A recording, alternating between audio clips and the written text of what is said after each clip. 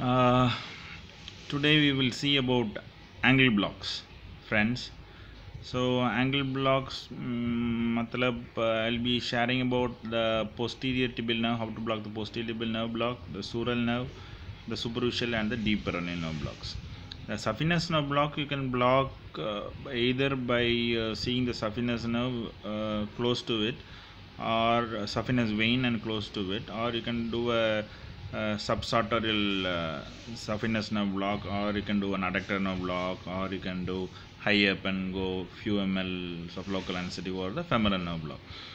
So angle blocks, let's start with the posterior tibial nerve.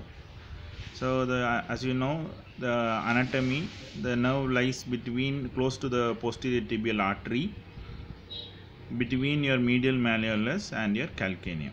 Okay, so with the patient in supine position with arm with the limb externally rotated, as you see on the left side how I place the probe, medial malleolus and the calcaneum. The probe is placed a bit high up over the medial malleolus. The anatomy that you get is medial malleolus, the flexor digitorum longus, the flexor hallucis is longus, and tibial is posterior. On the confluence of the three muscles you will have your posterior tibial artery, and close to it you will have the posterior tibial nerve.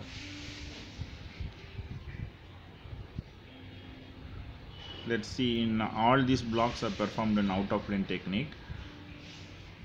As you see here, this pulsating structure is a posterior tibial artery, and this is your femoral, this is your posterior tibial nerve. So needle comes in out of plane technique, and then in the local anesthetic is deposited on the posterior tibial nerve. That pulsating structure is your posterior tibial artery.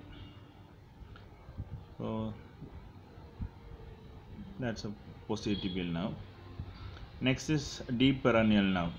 With the patient in supine position, the probe is placed between your medial malleolus and lateral malleolus. The sonoanatomy that you get is, you have your extensor digitorum longus and your extensor hallucis longus muscle, and below you have the tibia, and between those two muscles you have the anterior tibial artery and deep peroneal nerve. Let's see, that's the anterior tibial artery, and close to it you have the deep peroneal nerve, that small hyperechoic structure. Okay, so few ml of local anesthetic on top of the deep peroneal nerve will block it successfully. Next is superficial peroneal nerve, which always sits on top of extensor digitorum longus. With the patient in supine position and the limb to be internally rotated, as you see here, the probe is kept few centimeters just above the lateral malleolus. You will have the sonoanatomy that you get is the extensor digitorum longus and peroneus brevis and longus. The nerve sits on top of the extensor digitorum longus. So all you have to do is, that's your superficial peroneal nerve. So with out of plane manner, the local anesthetic is, that's a needle that is coming close to the superficial peroneal nerve. That's the local anesthetic is being given. Now after the few ml of local anesthetic, you will be able to see the nerve bit better. That hyperechoic structure is your, that's a superficial peroneal nerve. Next is sural nerve, which always accompanies the short saphenous vein. With the patient in